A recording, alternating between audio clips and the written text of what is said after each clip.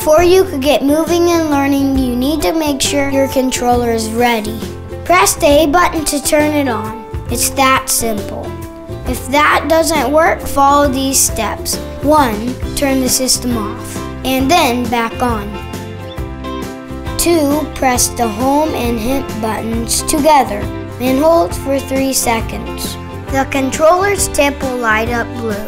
And 3. Press the sync button. If that still doesn't work, check the batteries.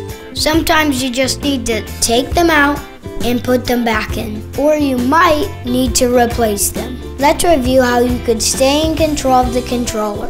Press the A button to wake it up, or reboot the system, or replace your batteries. That should do it. Now go play.